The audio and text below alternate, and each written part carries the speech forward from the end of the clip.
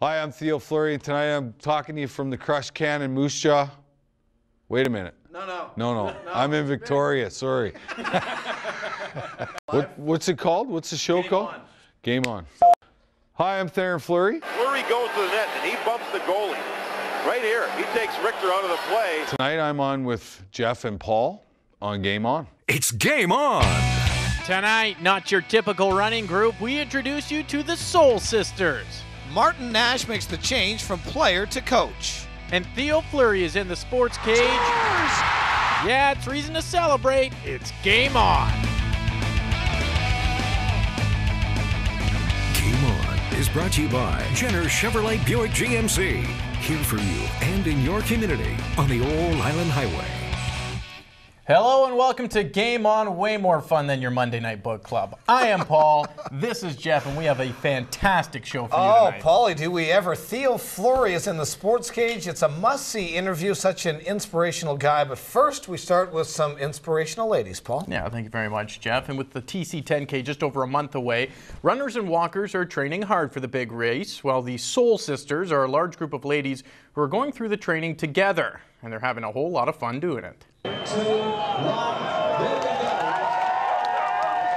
Training for the TC 10K can be tough. It takes a lot of time and patience.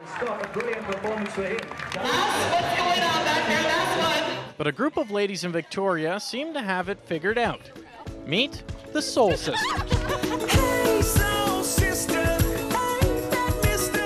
Well, Soul Sisters sort of came about just naturally. Women need a place to go and feel comfortable and non-threatening environment, a place where they always feel successful. And that's what Soul Sisters is all about. Mayna Westhaver started the group after realizing men and women need different methods to train. And it seems to be working. Now 272 members strong, Soul Sisters is one of the biggest running groups in Canada. It's become really important, actually. I was a last-minute joiner. And I just love the way Mina has put the whole thing together. Everybody's so warm and friendly, and it's a place where you can come meet people.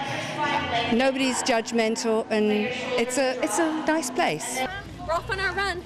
The group is made up of women from age 18 to 69, but this is way more than just running.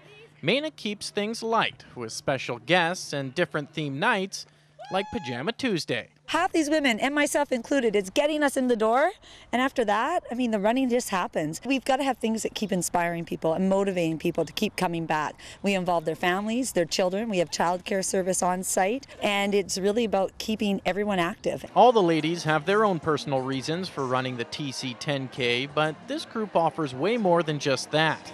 It's a place they can all come to laugh, love, and truly be inspired. It's absolutely supportive, and there's a lot of really encouraging and inspiring people here. When you're ready to give up and you think you can't take that extra step, there's people cheering you on, and it allows you to just continue and carry on. And so it's truly been an inspirational experience for me. Women inspiring women to do great things.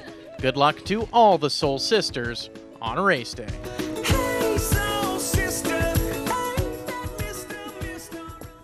Softer side of you there. That is my softer reporting side.